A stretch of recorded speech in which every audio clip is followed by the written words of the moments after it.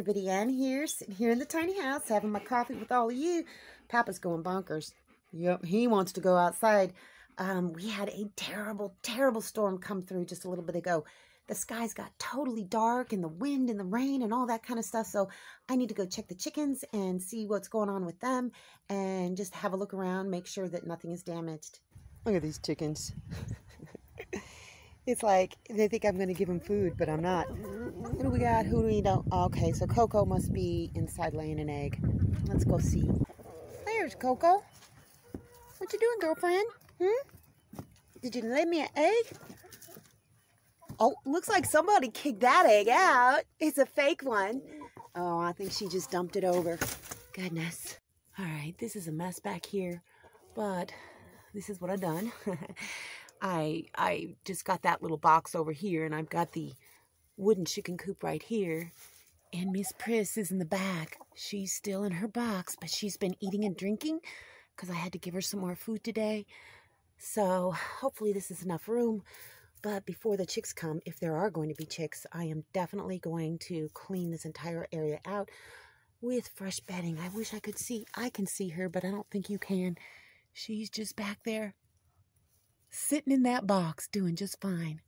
Look at that oregano. Yup, it is definitely coming back. I don't know about the rosemary. Maybe. Very happy about that. And the peppermint. Oh, look at the sun is coming out. The sun. That little patch of thyme is doing really good. That's oregano, peppermint, and looky. This bucket of thyme is coming back too. Check this out though. This all held up. I cannot believe this is still up. And it's just supported by that. All that wind, and it still stayed up. I'm impressed. But there is all kinds of stuff. I don't know if you can see through that plastic.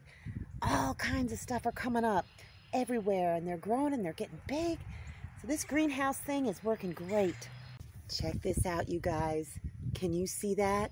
The beauty berry is officially coming back. It's coming back to life. It's got leaves on it. So yes, my beauty berry plant made it. This one, passion fruit vine, I don't think so. This peppermint is doing really great too. Remember, this is the bucket that Mr. Lucas gave me, and it is growing great. I can't wait to take this tarp off and look at all this stuff underneath. I'm not gonna do it today. I just don't need to. But things are really, really growing well. Oh, thank you for the sunshine. Thank you, Jesus. Whew. Look at this. That is swollen. Thank goodness for this little drainage creek or whatever. And look, you guys, I got my waterfall back. And there's another one down there. Yeah, that water is coming fast. Oh, it's all up and over here. Wow, this is like a swamp back here. And I'm trying to figure out where I'm going to put my parents when they come, and my son, maybe if he comes too. So they can camp out here. They're going to be bringing tents. Boy, so much flooding back here. But this spot remains dry. This is going to be a great spot. I think if I just clear this whole area out really well, that this will work out just fine for them. See, they've got all this spot that's higher. So look at this. Look at all that water. This is how it was when I first moved here. Remember you guys? Look at little waterfalls all over the place. Look, even this one over here that is usually bone dry. Oh, so much water coming through here. I wish it was like this all the time. Seriously, I think it's kind of pretty. Yep, all the way back there. Look at that. Oh, there's some trash. Probably comes from my neighbor's yard. But this is all really, really wet. But I love the sound of flowing water, so this is a blessing. You got to take your blessings where you can find them, right? Just look at all of this. Waterfalls everywhere. Oh, this is pretty. Look at over there. I love it. Love it. It's going to dry up in a day or two, though. But I can at least enjoy it for right now. Today is going to be a great day to go find some more worms to put in the worm bin. So that's what I'm going to do next. I won't show you all of it, but I'll show you how many worms I find and if I got some big ones. So yeah, and then tomorrow, hopefully, if it doesn't rain tomorrow too, it'll be a good day to go look for mushrooms. I got, I don't know, maybe about a dozen worms in there. But I went ahead and picked a bunch of clover and greens and whatnot for the chickens because I'm going to keep them in the yard and I want to keep them happy. There's a few snails and slugs in there too. They're going to love this. Here you go, pretty chickens. Come get your salad. It's going to be delicious. They love this stuff. Time to put the worms in the bin. Okay, there's my worm bin. I had put this box up here to just kind of block off some of the holes.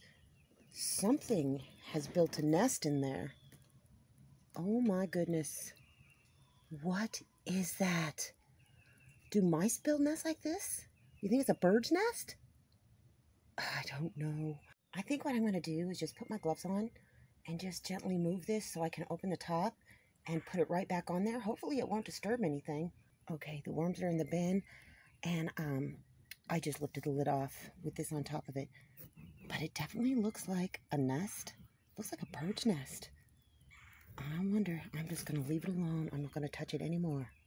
It's rained just a little bit off and on here and there.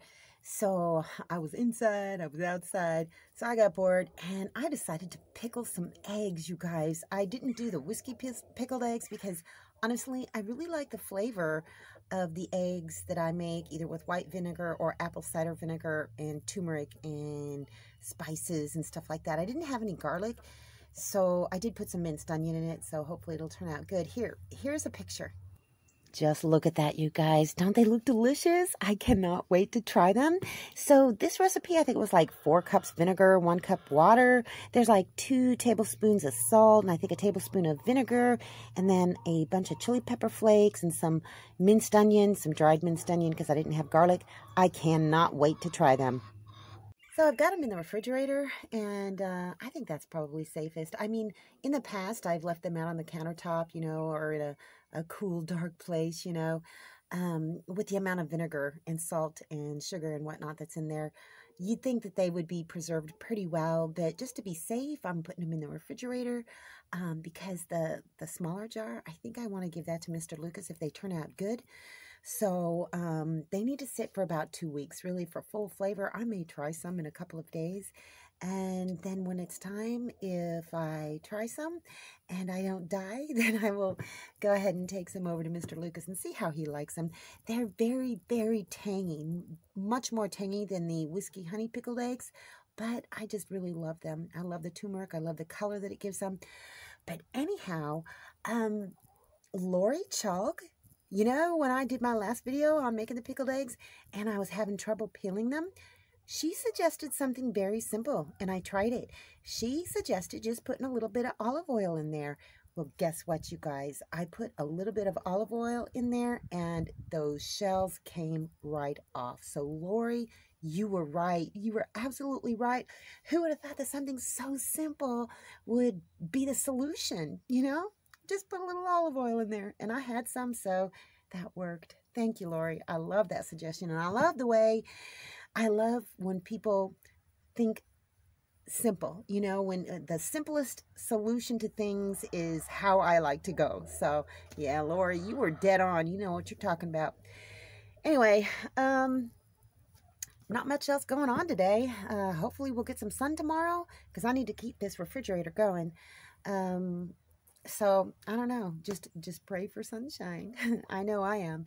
Anyway, that's all I got for you guys today. See you in the next video.